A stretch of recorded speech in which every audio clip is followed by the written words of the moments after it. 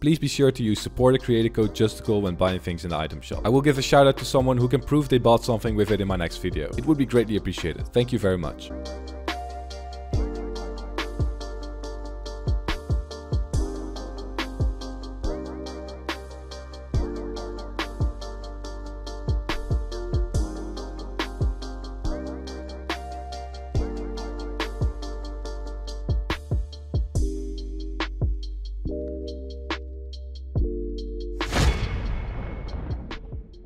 Yo, what is up everyone? It's me Justicul again, back with a brand new video. Now I have nothing to tell you except for the fact that I am live right now for Zone Wars with viewers, so make sure to join us on Twitch. Link will be in the top of the description. Enjoy the video. Today I'm going to show you guys 7 advanced arena tips that you probably didn't know already or have just completely forgotten about. Be prepared to impress your duo partner and your friends. To keep the video of high quality and short duration, I'm first going to introduce the tip, then execute it, and then give credit where it's due if applicable. If I didn't give a tip credit where I should have, please be sure to let me know in the comments, as for some I couldn't find the origin. I hope you find them somewhat useful. Now before we go into the actual advanced tips, I would like to shortly address something that is crucial to a good arena session. Always make sure you 1v1 your duo partner or one of your friends if you're playing solos, as a good warm-up is crucial for getting high points in arena. It is so beneficial to actually 1v1 your duo partner beforehand, as this way you both get practice and it warms you up for the challenging 1v1s you're gonna encounter in the games. As an example, you can always see Cloaksy and TView doing the same before they go into their World Cup or custom games. So before you use the upcoming tips,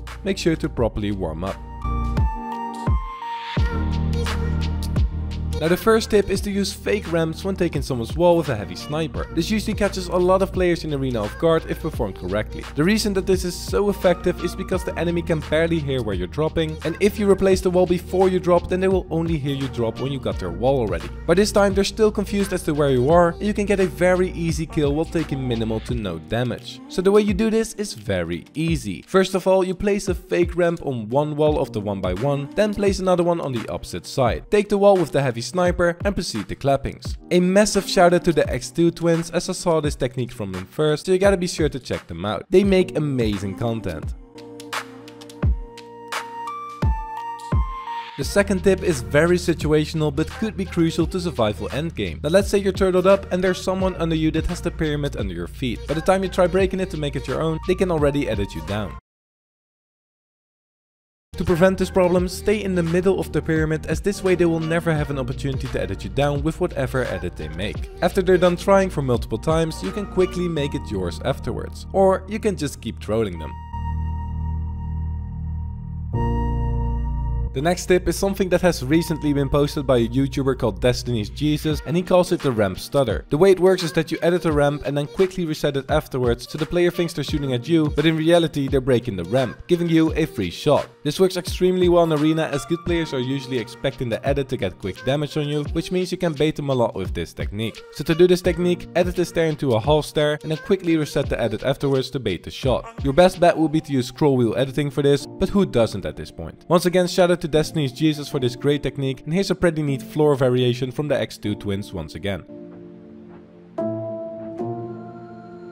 The fourth tip is a way to place stairs and cones into someone's box through walls. Yes, you heard it right, there's an exploit right now where you can literally place stairs through walls. It is a pretty difficult technique to get right, and you need to hit the exact right spot, but as soon as you practice it more and get more familiar with it, then you will notice that it will become easier over time. Just make sure to always put a ramp behind you to help the placement. Once you got it down fluently, it is a very OP thing to use, as literally no one will expect you to place a freaking stair through a wall in their box. Be prepared to get called a cheater and get reported loads of times. It will leave your enemies 100% confused. Now here you can see me perfecting the technique and almost instantly placing a stair through someone's wall. Be careful though, as you might get edited on if you're taking too long and not hitting the right spot. The counter to this is to quickly swipe up your mouse to place the stair over them and edit it for the kill.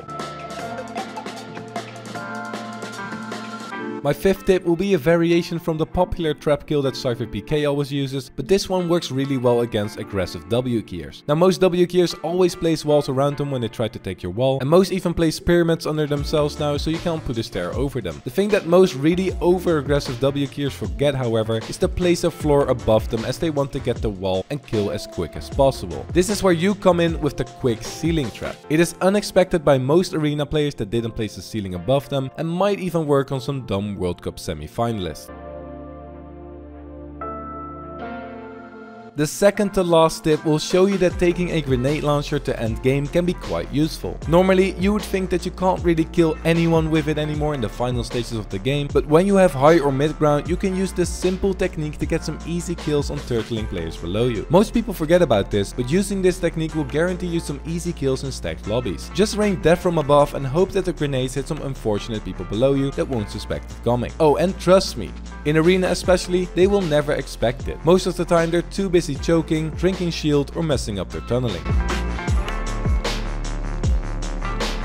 My final tip is to know when to W key people and get free kills. To make this quick, there are two very obvious signs of a free kill in arena. First of all, you have the players that immediately dive down coming out of a rift. This is most of the time a clear indicator that they are very weak and are just looking to get into a box to heal up. This is what we call panic rifters. They've been heavily tacked up and kept out of the zone, so they take their rift as a last chance to get to safety. Make sure to look out for these players and spray your AR at them when they are diving down. The second sign is of someone who is in a baller all game and turtles up immediately when you break their baller. Usually this means that the player is too scared to take on fights and that he is not confident in his own skills. When an opponent like this doesn't aggress you, always make sure to W key him and see if he can get a free kill. You can also do this to people who build giant bases early on in the game, as they are usually the same. Here's an example I got a few days ago. I'm gonna show you something you ain't never seen before. What's up, B? You smart. I'm in your damn house, B! What's up, B? Now I hope you all enjoyed the video and found it informative. I tried to keep it as short and precise as possible. If you did enjoy the video, then please help me out by leaving a like on it and potentially subscribing as well. It would be greatly appreciated. But without further ado, enjoy your weekend, have an amazing rest of your day, and I will see you all in the next video.